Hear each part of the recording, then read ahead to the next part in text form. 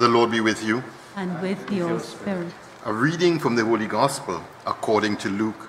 Glory to you, Lord. Mary set out as quickly as she could to a town in the hill country of Judah. She went into Zachariah's house and greeted Elizabeth. Now as soon as Elizabeth heard Mary's greeting, the child leapt in her womb, and Elizabeth was filled with the Holy Spirit. She gave a loud cry and said, "Of all women, you are the most blessed, and blessed the fruit of your womb. Why should I be honored with a visit from the mother of my Lord? For the moment your greetings reached my ear, the child in my womb leapt for joy. Yes, blessed is she who believes that the promise made her by the Lord would be fulfilled." And Mary said, "My soul proclaims the greatness of the Lord, and my spirit exults in God my Savior, because he has looked upon his lowly handmaid. Yes, from this day forward all generations will call me blessed. For the Almighty has done great things for me. Holy is his name. And his mercy reaches from age to age for those who fear him. He has shown the power of his arm. He has routed the proud of heart. He has pulled down princes from their thrones and exalted the lowly. The hungry he has filled with good things, and the rich sent empty away. He will come to the help of Israel, his servant, mindful of his mercy, according to the promise that he made to our ancestors, of his mercy to Abraham and to his descendants forever." Mary stayed with Elizabeth about 3 months and then went back home. The Gospel of the Lord. Praise to you, Lord Jesus Christ. Today we have a very special feast, the Feast of the Assumption of Our Lady. And it's one of those feasts that goes back to ancient times, but was only really proclaimed solemnly in modern times. So from the 2nd century and the 4th century and the 6th century, there were already biblical writers and theologians and biblical scholars who were talking about Mary's dormition or assumption. And the doctrine has 2 parts or 2 variants to it, because the Eastern Church speaks about the dormition of Mary. That is, Mary falling to sleep and then being raised bodily into heaven. The Western Church speaks about the Assumption of Mary, Mary raised bodily into heaven. So whether it's the dormition or the Assumption, the doctrine actually never defines whether Mary dies and is assumed, or whether she falls asleep and is assumed. What the doctrine said is when her time of earth had ended, God assumed the body of Mary, or assumed Mary bodily into heaven. That's what the doctrine speaks to. You know, we're living in a strange age where things that we took for granted, people are no longer willing to take for granted. You know, there's a young woman who did a video on the Trinity, and she's saying, "Where in the Bible do they talk about the Trinity? Show me where it is in the Bible." Well, no, it's not in the Bible. Nowhere in the Bible says, and God is 3 persons, yet one God. That's nowhere in the Bible. But you know, if you ever watch the great detective stories, Sherlock Holmes, Columbo, more recently Knives Out, you see the great detectives don't start by seeing the facts before their face. What they start by is a series of clues that lead them to a conclusion. And in many times, that's how the different doctrines of the church emerged. So they might not be written in the Bible, but it's a series of clues that lead us to a conclusion. So today, put on your seatbelts, rock back, and let's go through what the church teaches and why. You know, if I went to a river line and I took this chalice with me to the river line, and I wanted to use it to drink rum and coke, and I took the ciborium and I wanted to have, I don't know, doubles or pillow or something in it, you all would think that I went absolutely crazy, didn't you? Why?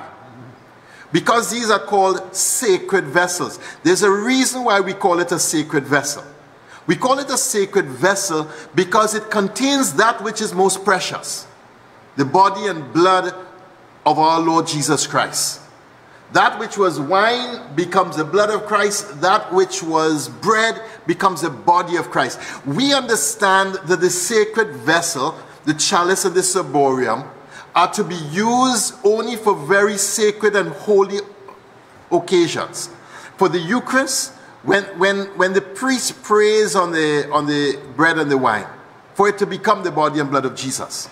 We understand that. And I'm asking you, how much more sacred is the body of the one who contained the very substance of God itself? The one who contained the Word of God. The one who contained the manna that came down from heaven. The one who contained in her womb God. How much more sacred that vessel is than the vessel of the chalice or the ciborium. How much more sacred? Because being gold, it gives nothing to the blood of Christ. It gives nothing to the body of Christ. But being flesh and blood, Mary's body produces and gives everything that Christ's body is. It all comes from her body. How much more sacred is Mary's body than our chalice and our ciborium? So let's start there. And we understand that God, that we would not discard this and use it for other secular ways. And how much more would God honor the sacredness of the body that brought forth into the world his very own Son? How much more sacred? And therefore, how would God honor such a body? Because if we believe that Mary was born without original sin, then we have to believe also that by virtue of her Son's death and resurrection, that she would be the first of the redeemed. Because if she's a new Eve, then she would be with the new Adam where the new Adam is in heaven. Amen. And that's the way in which the church starts working backwards. But in Scripture, and walk with me for a little bit.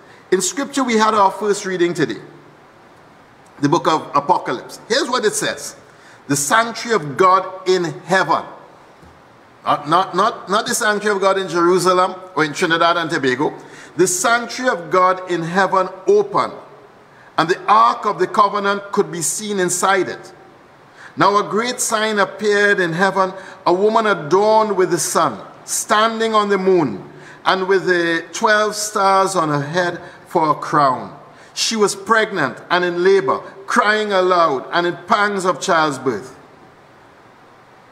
Now, I know about you, but what I hear here is that the sanctuary of God in heaven opened.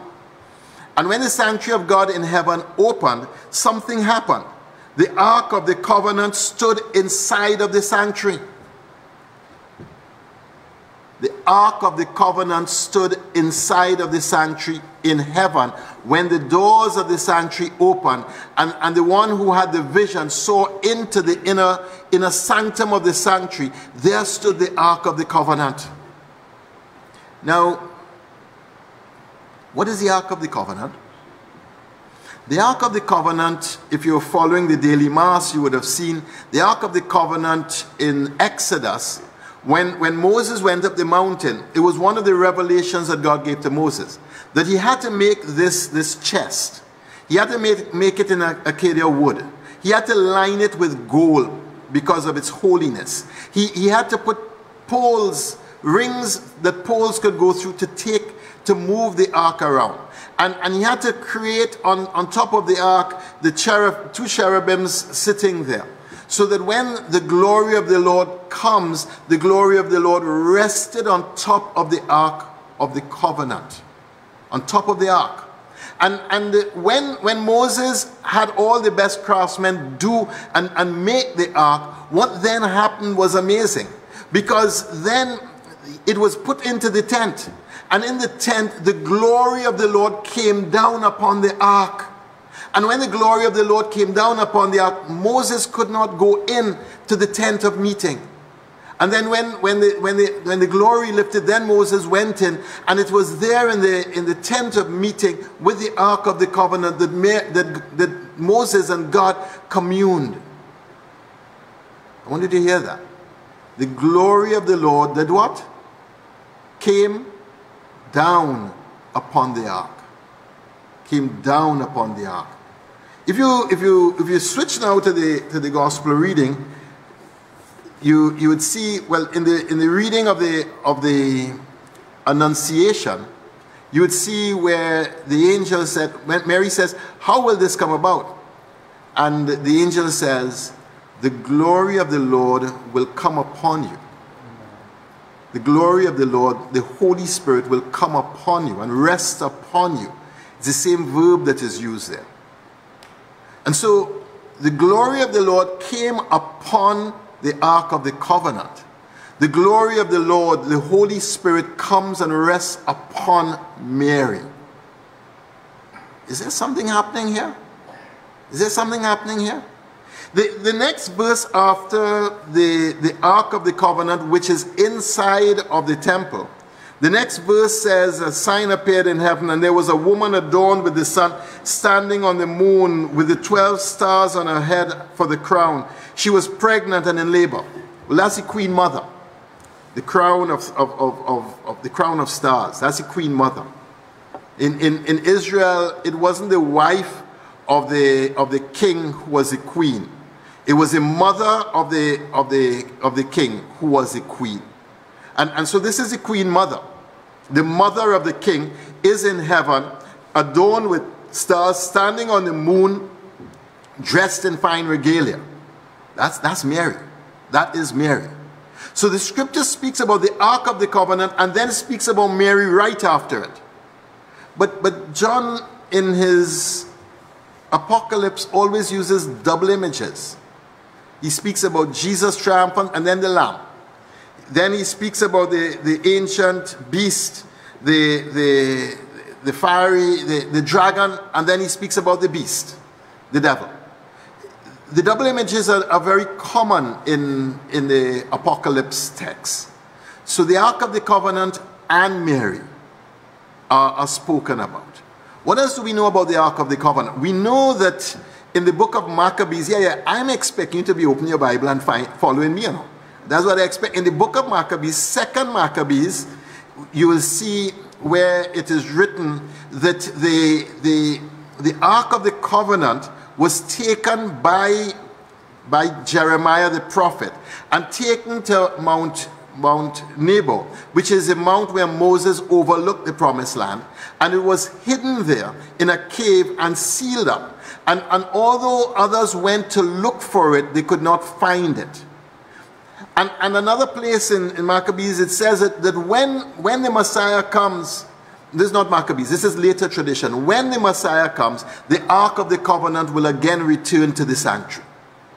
So when the book of Revelation says that the Ark of the Covenant is in the sanctuary, it is saying that the Messiah has already come. The Messiah has already come.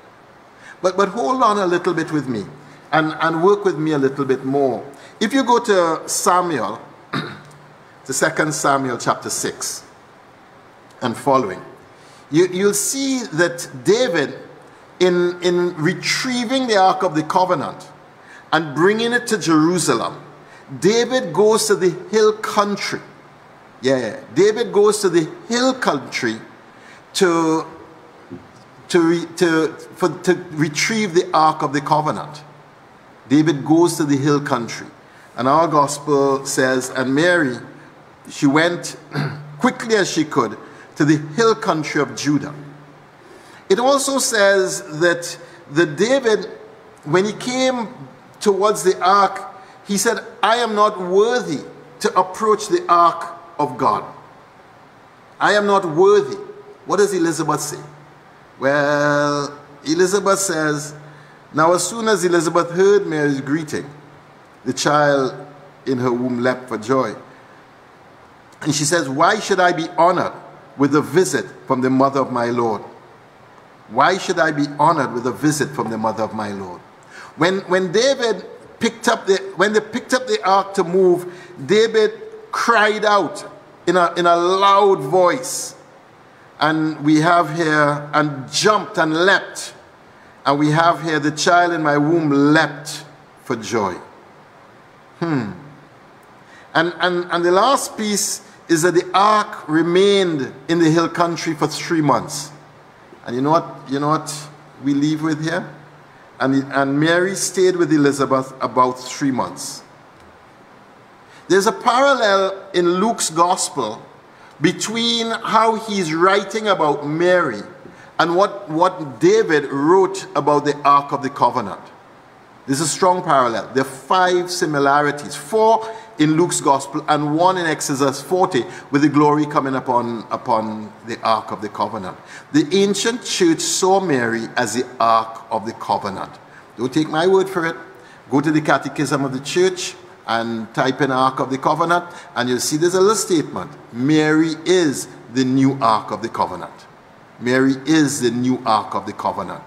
So if Mary is the new Ark of the Covenant, and the book of Revelation says that in the sanctuary of God in heaven, as it opened, the Ark of the Covenant could be seen inside it.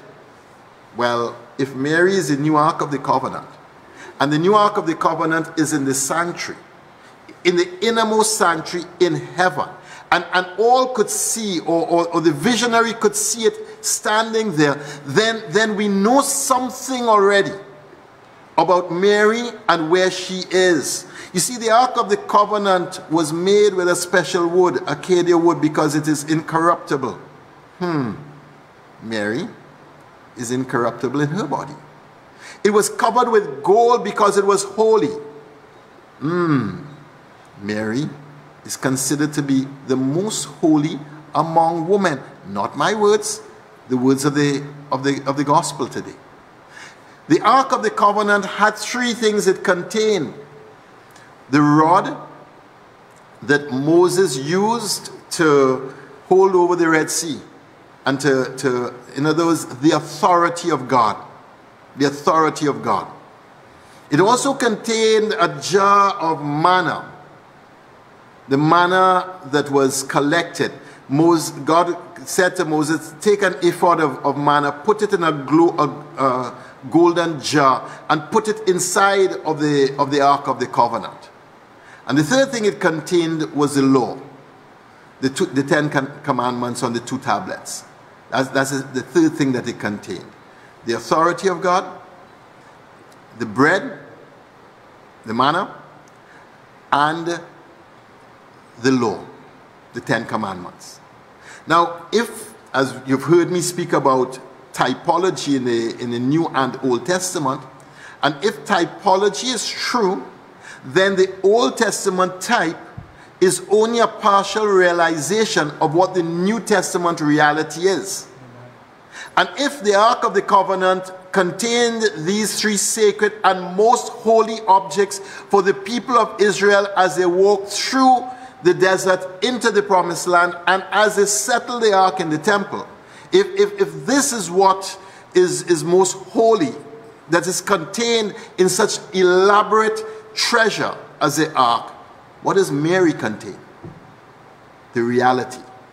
Not the type, not the figure, not what points to it, not the bread which is the manna from heaven. What she contains is the living bread that comes down from heaven.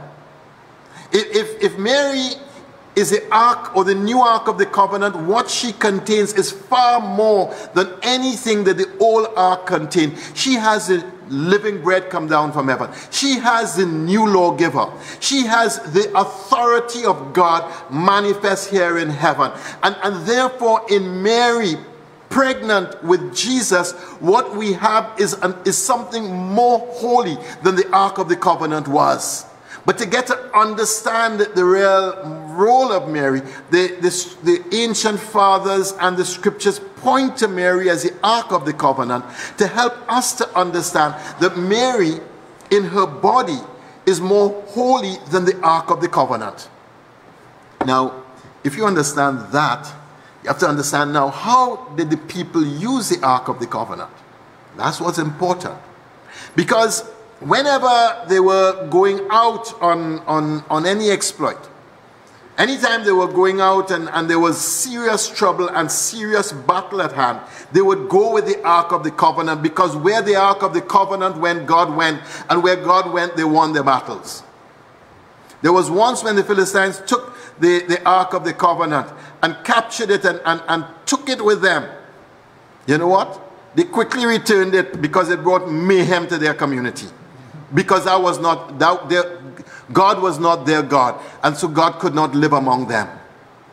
The Ark of the Covenant is taken wherever there is serious trouble. Why do you think the church says when you're in times of great distress, you hold your rosary in your hand and you beat those beads until such time as it gives way to whatever God's will is? Because where the new Ark of the Covenant is, that too is where God is. And where God is, God's victory is made known, and God's victory is made manifest. When the people had to move from the desert into the promised land, Joshua commanded the priests to go and take the ark and stand in the river and let the people pass. And as the priests stood in the river with the Ark of the Covenant, the river became dry. And what was impossible becomes possible. And that's why Elizabeth says that, you know, Mary, blessed is she who believes that the promise made God by her will be revealed. That Mary is the one who always believes that the impossible promises of God, that those impossible promises will become possible. Mary is not just a vessel that was used for bringing Jesus into the world and then discarded. Mary is a sacred vessel that contains that which was most present and that which was most precious to us and most precious to God. God from God, light from light, true God from true God, begotten not made, was contained in the womb of Mary. To talk about the Assumption is to say that the body of Mary is taken up into heaven. And that's what the book of Apocalypse is saying. That there in the sanctuary in heaven is the Ark of the Covenant, the body of Mary. Why is this so important?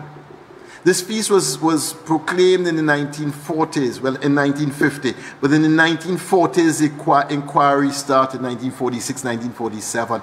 The whole of Europe lay in desolation after the Second World War. And the whole body of Europe was desolate and broken. And to proclaim that the body of the woman was in heaven is to proclaim that where she is, we also will go. And it is to say that in the midst of all the desolation that we might see in our world today with coronavirus, and all the desolation that we might have with wars and tragedies, the desolation of slavery that is coming back into our world, the desolation of the high murder rate and the desolation that we experience in this vale of tears, that no matter what we see in this desolation, the body of the woman is already in heaven. And brothers and sisters, where Mary goes, so too does the church go. And that's been an ancient formula of the church. Mary already is everything that the church is destined to become. And if Mary is already in the sanctuary of heaven, the church too is destined one day to be in the sanctuary of heaven with God. One of the creeds says, I believe in the resurrection of the body. And that is what is prefigured in the Assumption, that already we see in Mary's body entering into heaven. We see also that our bodies are destined for heaven.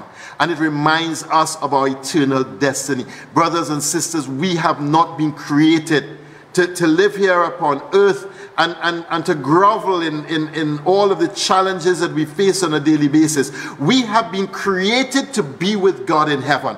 to be with our Mother Mary in heaven. We've been created to be part of that band of the saved who would wash their robes in the blood of Christ, and who would sing glory and sing Hosanna and cry victory is a lamb who was slain, and bow before the one of great age and bow before the Lamb who sits on the throne. We have been created, brothers and sisters, not to squabble here on this earth. We've been created for victory, and we've been created for heaven. And I think one of the great challenges of the Christian today is we've lost sight of why we were created. Why? Who made you? God made me. Why did God make you? To love him, to serve him, to be with him in this world and forever in the next. Raise your eyes to heaven, where the body of Mary already is, for that is where we too are destined to be. Amen.